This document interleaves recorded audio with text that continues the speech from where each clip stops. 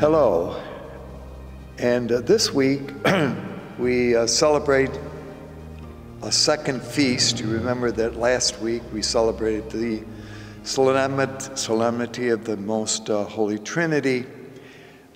This week we celebrate, the long title for the feast is the Solemnity of the Most Holy Body and Blood of Christ.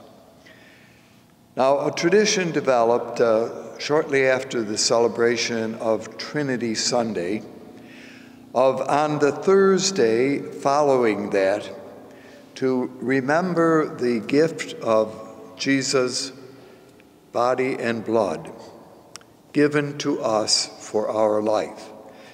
Now, certainly the tradition remembers that the institution or the beginning of that occasion began on the night of the Last Supper, which would have been, of course, Holy Thursday. Throughout the years, different traditions have also arrived around the Holy Thursday celebration. Not only did Jesus take bread and give it to his disciples and take a cup and give it to the disciples, although remember that those words are included in what we know the Synoptic Gospel tradition. The fourth Gospel does not mention that, rather at the Last Supper mentions Jesus washing the feet of his disciples and encouraging them to do the same. Also, tradition would say that at the Last Supper, what Catholics consider to be the priesthood was instituted, although whether or not that really, and I have to be careful here because we don't want to mix theology with the scripture, was the point of what happened there. Anyway, all of this is to say that on Holy Thursday, our emphasis is directed to the coming passion of Jesus, and it somewhat suppresses the joy of the gift of what Jesus is doing on that occasion. So with that in mind, this Thursday, that is the Thursday I mentioned, was considered to be an opportunity to celebrate the gift of the body of Jesus in his body and blood. Now, this tradition develops, and it has a kind of interesting history. So, first of all, that's why the Thursday was the chosen date.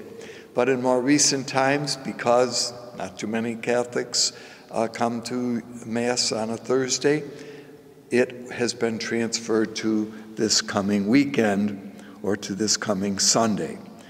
All right, traditionally it went by the Latin name Corpus Christi, but as I say, in more recent times has been given the longer title. It began, as best we can see, in the 13th century. That would be already in the 1100s. It would be in 1191. Juliana of Liege was one of the first to kind of ask for the celebration of this. And then it was a pope who fostered this a few years later. As it would be in 1264, the Pope was Urban IV. Got to get the right number there. And he asked one of his contemporary monks, Thomas Aquinas, to write the liturgy for the celebration of Corpus Christi, which he did.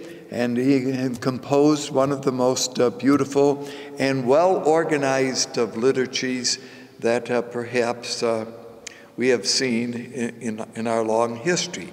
He wrote not only a Mass text, but he wrote a text for the celebration of the monks at the various different times in which the office was publicly celebrated. So it was a very inclusive work that he produced, along with some very significant hymns.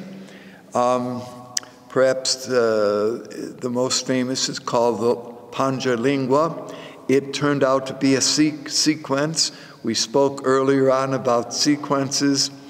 This is one of the 4 approved sequences, but because of its length, will probably not be used in this weekend's liturgy, although you may find it in the text or the books that you used. Coming out of this, he wrote 2 other hymns that become very popular. One called De Tantum Ergo, which is used for the celebration of the benediction of the Blessed Sacrament, and the other, O Salutaris Hostia. So he is very artistic and both theological in his works.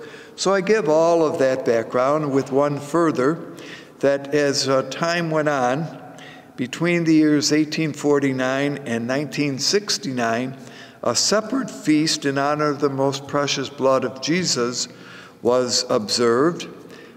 It was usually observed on the first Sunday in July, and in some cases was celebrated on the first day of July, July 1st. But in 1969, that feast was removed from the calendar of celebrations and added to because, and that's the title of the feast we celebrate now, the most precious body and blood of Jesus. And the purpose, certainly, of this teaching is to emphasize the real presence of Jesus when the sacrament is celebrated. All right, so all of that is a little bit of background for why this feast originated and its importance in our Catholic tradition. The readings chosen for this particular time, first reading comes from the book of Deuteronomy, chapter 8, verses 2 and 3, and verses 14b to 16a. The second reading comes from the first letter of Paul to the Corinthians, chapter 10, verses only cup 2, 16 and 17. And finally, the gospel comes from the 6th chapter of John, verses 51 through 58. Now, the 6th chapter of John is known as the Bread of Life chapter, okay? And it is used very often. We have mentioned before that in the year of Mark, which is the B year, 6 weeks are dedicated to kind of developing that particular chapter during the months of August or late July and August of that year. So all of that, again, is a little bit of background. Now, why are and how are the readings chosen? First reading, and remember what we're looking at here from now on in this part of our discussion, is really the biblical background. We need to choose readings that support or illustrate or help to develop the doctrine that we are considering. As I mentioned before, it is a little more difficult when we're talking about doctrinal positions, perhaps to choose readings that reflect that. Remember, the doctrine of our belief in the Trinity was the last time, and now our doctrine or our teaching about the real presence of Jesus in the Eucharist is also a doctrine, but we therefore need to take illustrations from the Scriptures that will help us appreciate this. So the first reading comes from the book of Deuteronomy. Now, again, a little background about the book of Deuteronomy, which technically means a second telling, or Deuteronomy was called a copy of the law. And basically, the book is made up of 3 addresses which are given by Moses on the plains of Moab as the Israelites are ready to enter into the promised land. One remembers that for various reasons, Moses will not enter with the Israelites into the promised land, but before he goes, he gives, I suppose, what we would say his farewell address, or he gives his kind of exhortations as to what they should do and what they should be careful about. So the book of Deuteronomy is really divided into three sections. Chapter 1, verses 1 through chapter 4, verse 43, makes up his first address. The second is chapter 4, verses 44 to chapter 28, verse 68. So that's the rather long section of this talk. And then the third section is chapter 29, verse 1 to chapter 30, verse 20. Now I give you all of that as kind of a background, picturing Moses as kind of talking to the Israelites as they stand at the threshold of coming out of the years of wilderness and now being ready to enter the promised land.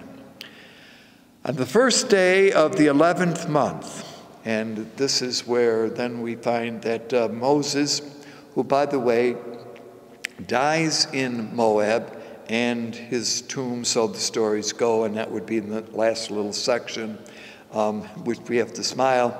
How does he know that he dies and is buried if he is still alive doing it? So you can see that a little bit of editorialing went on at this particular point. Chapter 8, which is where the selection that we're given this time comes from, is central to the book. Moses has been reminding the Israelites of the Lord's protective care during the 40 years of their desert sojourning, and that, in fact, in some ways, as they were wandering there, he had been testing their ability or willingness to obey.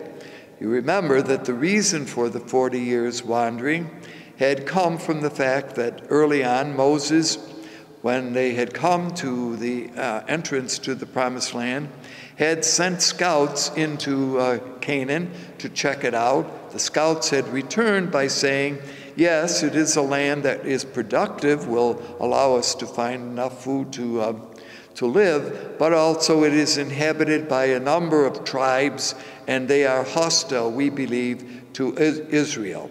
And so the scouts, there had been 12 of them, traditional number. 10 had said, we can't do it, they're like giants, we can't enter. The other two, Caleb and Joshua, had said that we could, but because of that, Israel was then doomed or condemned or sentenced to 40 years of preparation to enter the land, because then the thought was that this generation of Israelites will die out, a new generation will come, they will accept the teaching and the willingness to enter the Promised Land. So again, all of that is background as the book of Deuteronomy was composed. Moses reminds the Israelites, and here's the section we're looking at, that in the wilderness years, God had provided for them both food and drink. There had been stories of their complaining about the lack of water, and they had tested the Lord at Meribah, and remember, water had come from the rock. But the food that the Israelites had been nourished with in the desert years was known as manna. Now, the word manna, by the way, translated means, what is it? Okay. Now, you can kind of take that phrase and determine its meaning perhaps by the tone. It's like maybe mom makes, and this is not in the scripture, but maybe mom makes some new food and sets it down in front of the children.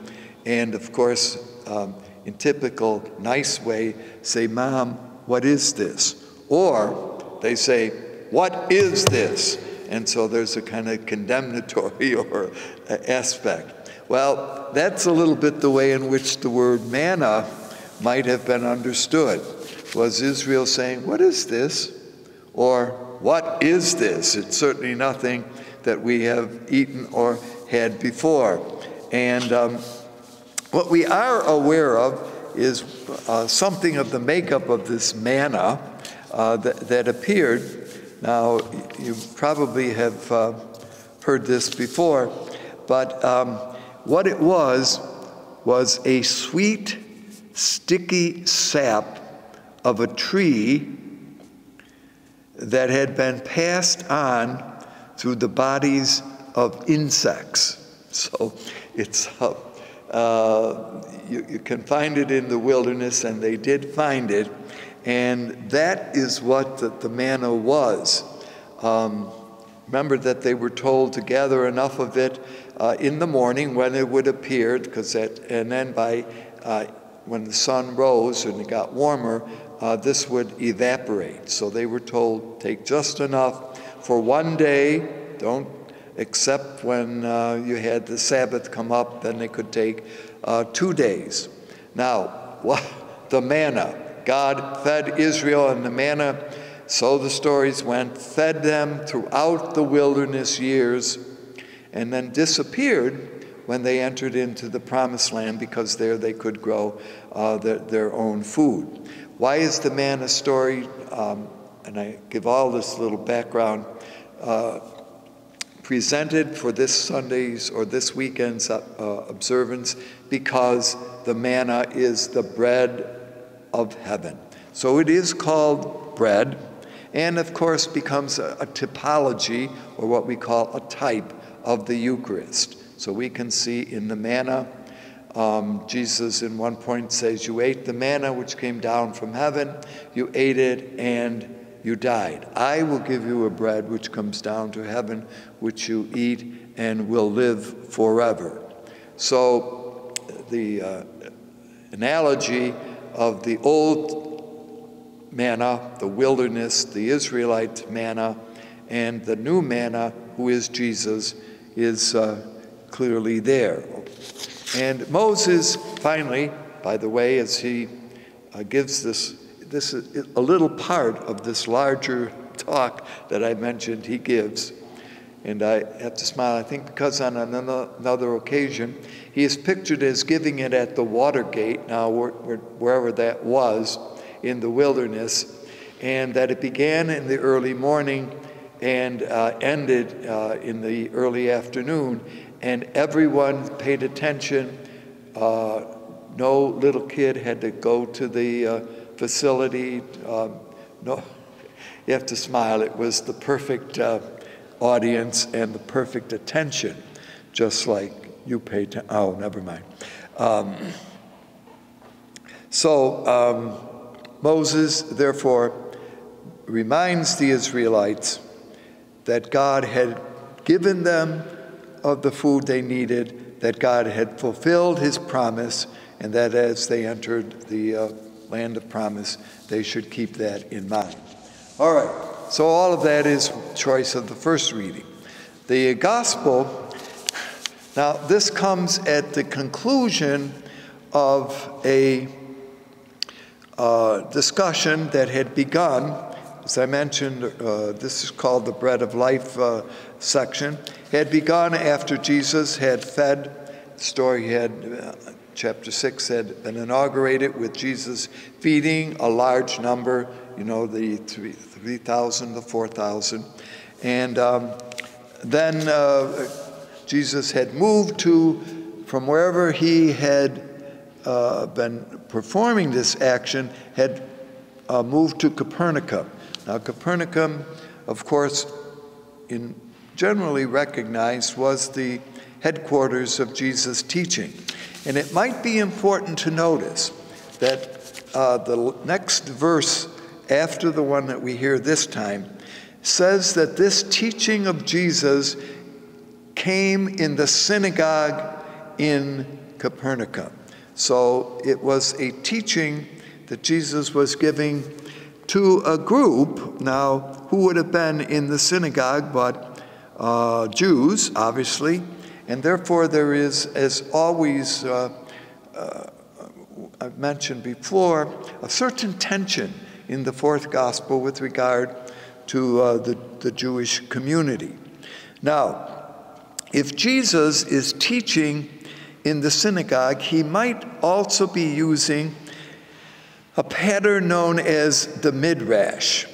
Now, the Midrash is an interpretation or an explanation of a biblical text, and the idea of the Midrash is to apply it to life.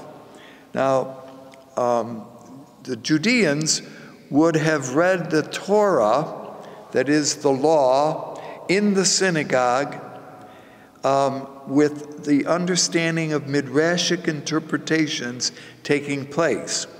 In fact, at a certain point and even in Jewish life, as you know, the Torah is read in the synagogue. It has been divided up into 150 sections, which are read separately over a 3-year period. Interesting, in our own choices of liturgy text, we have somewhat followed that pattern. So all of that, and again, I give this as a little bit of a background, because it is true, and here I need to be careful, that what we are believing as Catholics is that there is the real presence of Jesus, body and soul, in the Eucharist as we celebrate it, and that the words of Jesus, "This is my body, this is my blood." Now, we take this, and I have to be kind of clear here, I think, that our teaching rather literally takes the words of Jesus, "Unless one eats my flesh and drinks my blood, they do not have life within me." So I would suggest that we have, when we think of the real presence of Jesus, there is a unique reality of Jesus present when the Eucharist is celebrated. I would also say that it is symbolic, but the problem here in using the word symbolism is that it is taken on different meanings and understandings. Often when we speak of a symbol, which means to stand for something else, if that's the understanding of Eucharist, then we miss the point here of symbol. Symbolism, as it developed in our early tradition, and is used by such a great thinker as Augustine of Hippo, that symbol stands for the reality of what it is.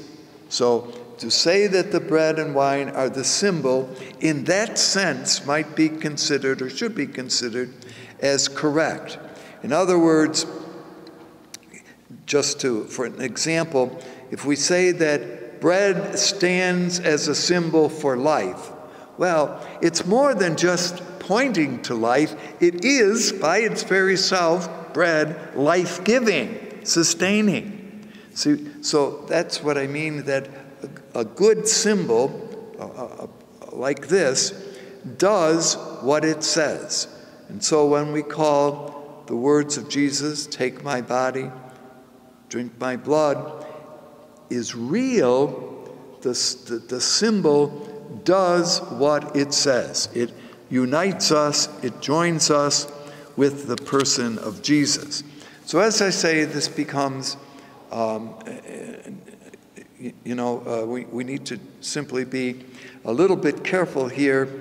And I pause a little because I know this is a very important teaching of our belief that there is this real presence of Jesus.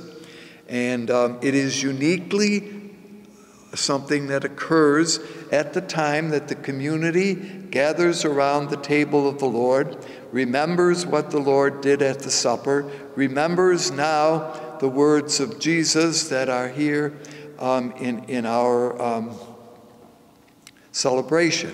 Also in the text that we hear, there was a dispute that broke out among the Israelites, or the Jews, rather. Now, who are these Judeans? Well, they would be those who were listening to the teaching of Jesus in that synagogue, who said, "How can this be? How can this man give us his body to eat and give us his flesh to eat?" Well, see, here is where an important, I would suggest, understanding of the term symbol needs to be in place. Is Jesus therefore interpreting something? Well, that might be the case too, if he is certainly a respected teacher, and remember, this is a teaching of Jesus given where? In the synagogue, in Capernaum, to a group of fellow Jews who would certainly understand, and here's my concluding point on all of this, would understand all of the imageries and background that are at work in what his teaching is. So that section is what we are given to consider this time. Let me just conclude by going to those couple words of Paul that we find in his letter to the Corinthians. It's not clear here why he places the cup of blessing before the bread. The cup of blessing, and this was a common Jewish expression for a cup of wine that was taken at the end of a meal. Now, one remembers that in the Passover celebration, there were a number of different cups which were drank during this meal. The third cup was called the cup of blessing. And before it was broken, a blessing was said over the meal. So again, keep in mind that Paul certainly grew up in Judaism, was a Jew, understood Hebrew customs and practices. And so that too is behind the words or teaching that Paul is saying here. It is by sharing the cup that is blessed that one participates in the blood of Christ. Now, we have noticed on another occasion, keep in mind that blood here is also a very, very powerful symbol of life. Think about it. Notice this, I'm sure. Blood, you go to the doctor, gives you a little report, takes a sample of your blood, can tell you a lot about you. But certainly, blood is life-giving. Therefore, when we say it is the symbol of life, well, it's more than just pointing to life. It is life-giving itself. And so if there's a kind of hope out of some of our reflections this time, the importance of understanding symbol in the ancient world way, the way in which early thinkers reflected on it, because, you see, when we come later on to the Reformation period, that sense of symbol was lost, and that would raise a lot of questions about what we call the real presence, because not all of our Christian sisters and brothers accept our Catholic teaching with regard to the real presence, as do many of our Lutheran traditional sisters and brothers, but others do not. So if we take something away, it might be the beauty of the importance of symbol. Now, in the Middle East, eating food was important because it established, as you remember, a bond of companionship, but at the same time created mutual obligations. So, as we this time wonderfully celebrate and remember the real presence of Jesus with us, with the community, as it gathers around the table, and devoted traditions, the blessed of benediction of the Blessed Sacrament, reservation of the Blessed Sacrament. All of these are added kind of customs that have divided us, or developed rather, among us. But let us conclude perhaps today's reflection by also noticing, as I mentioned, that we have mutual obligation, that the meal only goes so far when the host breaks the bread and shares it with those who are seated at the table. That's why it's important for us to share the body and blood of the Lord. They are the powerful symbols of the presence of Jesus. And so as we gather this weekend, we are grateful for this marvelous and important gift that God in Jesus gives and renders to us. Thank you for being with us. Hope to see you again.